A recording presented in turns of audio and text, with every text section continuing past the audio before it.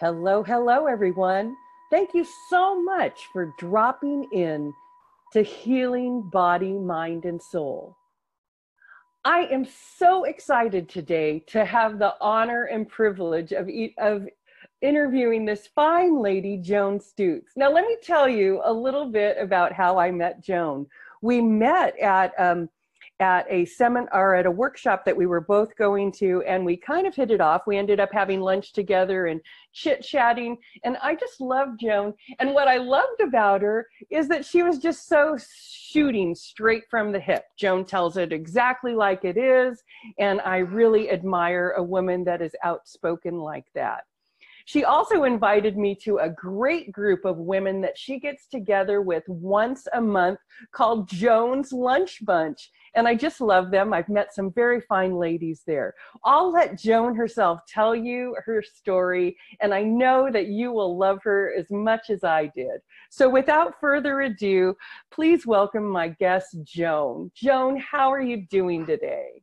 Well, I'm doing great, and I feel very privileged to be a part of your podcast library here. But let me begin by telling you a little bit about my Lunch Bunch group. I decided 10 years ago that the problems of the world could be solved if people would sit around the kitchen table and become friendly and talk about their worries, their hopes, and their dreams.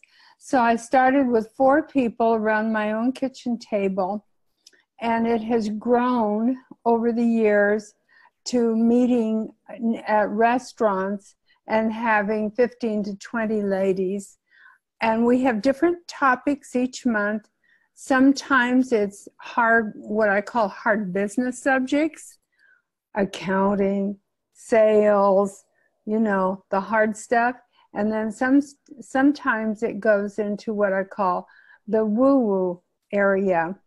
We have healers, we have acupuncturists, we have card readers, astrology, all kinds of different topics and how they relate to business. So it's a wide variety of topics, and we always have a good time. Have we solved all the problems of the world? Well, not yet, but we've only been going 10 years, so maybe there's hope for the future. But that's so inspiring, Joan. I remember a speech that I was giving not that long ago, and I remember it was really just channeled for me. This information was just coming to me, and I was in front of a group of really powerful women, and I was basically giving the women a call to action and leadership.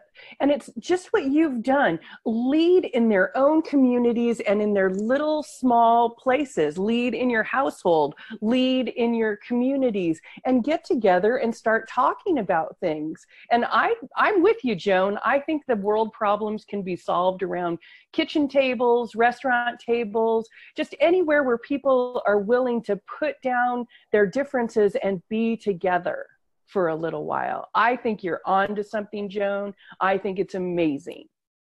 And I'm glad you're doing it. One of our most interesting topics was talking about how the LGBTQ community is welcomed or not welcomed into the community. I have a friend who schedules events for members of the LGBTQ community, and what she does is go out ahead of time and say, this is a gay wedding, this is a gay community event, this is a gay engagement party, and are you and your staff going to be friendly to them?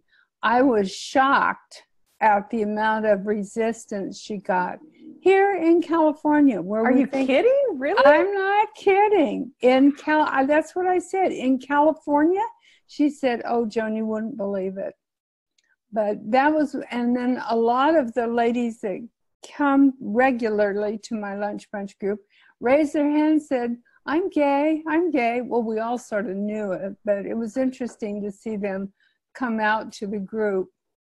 It was just a lot of fun, and one of the tender meetings that we had and enjoyed.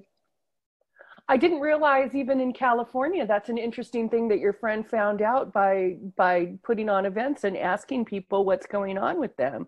I even love that she asked, "Are you going to have a problem with that?" Right? It's that, you know, we Her son is gay, so she was aware of the issue and knew that there was resistance.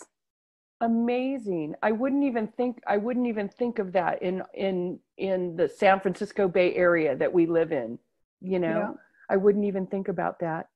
Now, Joan, I've been to a couple of your lunch bunches, and I invited you sight unseen before I had even attended one of your lunch bunches to be on my podcast, because I just like the kind of woman you are, Joan.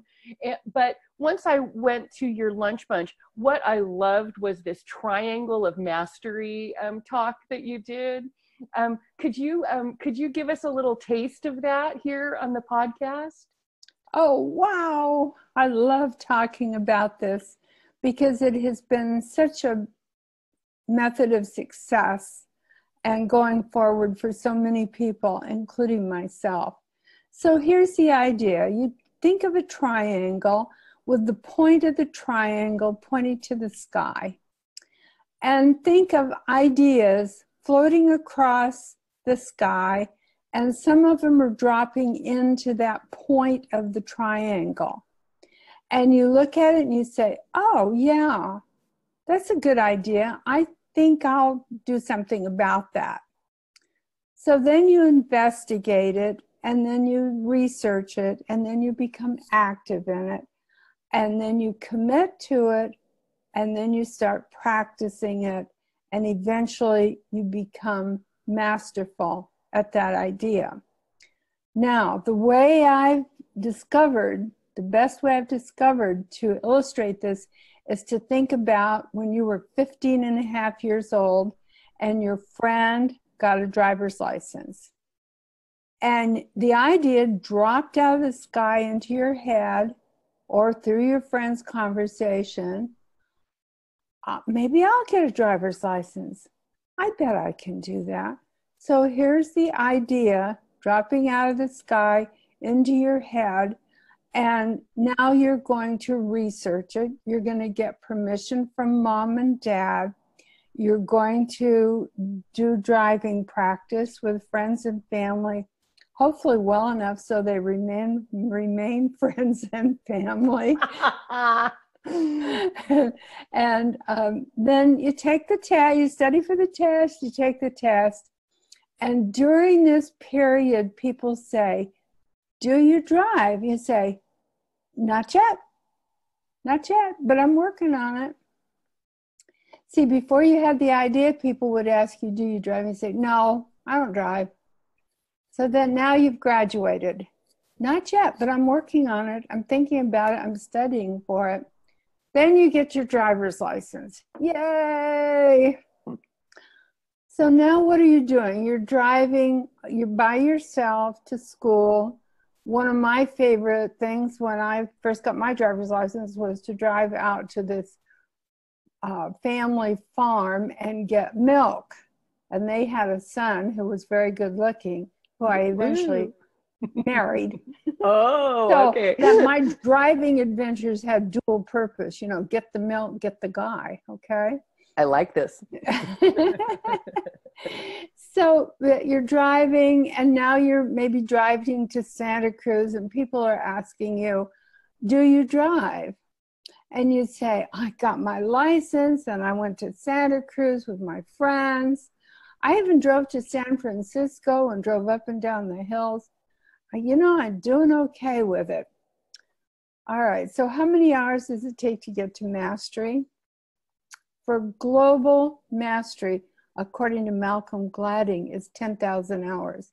So at some point in time when you've practiced enough and experienced enough, you become a master. And now you're driving to Santa Cruz, no thought about it. You're driving, drinking coffee, talking on the phone. You're going to Yosemite. Maybe you're going drive up to Seattle for a vacation. Now, when people ask you, do you drive? Well, of course I do. And this is what I call, of course, consciousness. So when you reach this consciousness in your business, are you in the investment advisor business? For example, for me. Well, of course I am. I've been in it 8 years. Do you have Lunch Bunch? Is it a good group? Well, of course it is. It's a wonderful group. I have so much fun each month putting that together, and I have the best group ever of ladies who attend. So the reason I love this triangle idea is it gives a good way to measure where you are in a project. Are you at the beginning where it's an idea that dropped out of the sky and you say, wow, I'm thinking about it? Are you a little further along the path? You say, I'm practicing. I've been in it a couple of years. It's going well. Or are you confident about saying, well, of course I am. I've finally learned to say, my title is investment advisor representative, but my job in working with people is money coach, helping people move into the fourth quarter of their life. Now, I can say that because I'm definitely in my fourth quarter, just having had my 84th birthday in March. Yay! Go. So I can talk with great validity and authority about being in the fourth quarter of life and how people are scared about running out of money, how people are afraid to make a will or a trust because that means they're going to die, Right. There's so many things that go on about getting old. We really don't want to think about getting old. We really don't want to think about dying. We really don't want to think about distributing our assets. And so everything you don't want to think about, that's what I do. That's what I do. Call Joan. That's so funny, Joan. I love listening to your story. I love your mastery triangle. And my first thing that I remembered when you're listening, when I'm listening to you tell the story and you tell the story, when I was 16 years old and I got my driver's license here in the Bay Area. So Joan was talking about driving to Santa Cruz, which is over some very windy mountains from where we live in San Jose.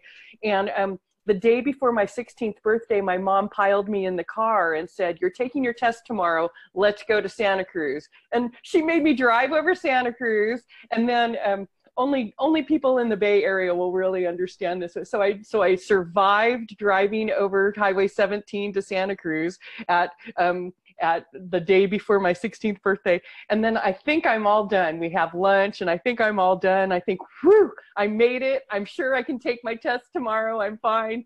And then she goes, okay, here's the keys. We're going back Highway 9, which was oh my God.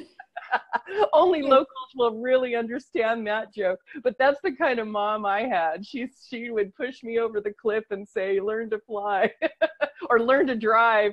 But we both survived, and I did get my driver's license. But it brought back all these memories when Joan was telling her story about this mastery triangle. And I love this because it really gives you a place to check in to where you're masterful or where you need work.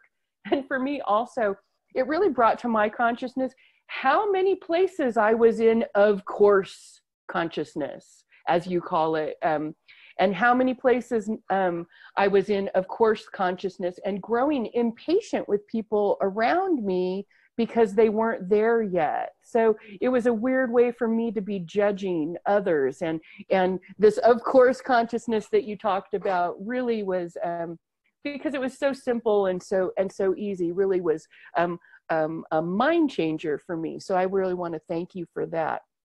I think you're up to some wonderful work, Joan. Is there somewhere that our users can get hold of you, or our listeners can get hold of you if they wanted to have a piece of you for themselves, or to get some financial advice, or to maybe come to your lunch bunch, Joan? Sure. My phone number, we'll start with that, 408-806-7230, 806-7230.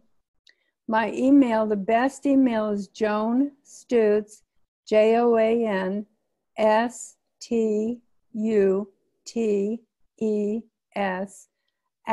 @gmail.com. I have business emails, they're more complicated. And you can look on Facebook for Joan's Lunch Bunch and look back through to see the different programs that we've done. In July, we're having a hypnotherapist who just is absolutely wonderful in her method of bringing people into that relaxed consciousness. Wonderful. So, you know, I try to cover the whole spectrum of topics just to keep it interesting for people. And maybe that's why I've survived for 10 years. People say that networking groups typically do not last that long. Well, and Joan, you have people that have been coming the whole time. There were some women that that stood up at your last meeting that I was at. They're like, I've been coming for 8 years. I've been coming for 9 years. So whatever you're doing it right, Joan. You're an inspiration, and you're a wonderful leader of women. Thank you so much for all that you do. One other thing, if you want to get on my invite email list, then use that Gmail list.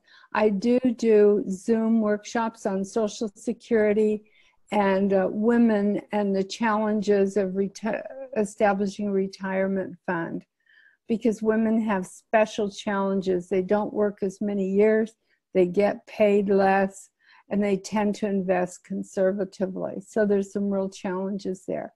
But I do have those both Zoom and in person regularly. So if you want to be on my email list for inviting, joanstutes@gmail.com. Fantastic. This has been so much fun, Aeriol. I didn't know this would be so much fun. Ah, I love it. All right, everybody. So thank you so much for dropping in. And don't forget, I also want to do a shout out that my book that I've just recently co-authored, Experts and Influencers, the Leadership Edition, a #1 bestseller on Amazon in 3 countries, is available also in the liner notes. So make sure to pick that up for yourself. And Joan, you are a leader among women. Thank you so much for being a pioneer, and thank you so much for all that you do.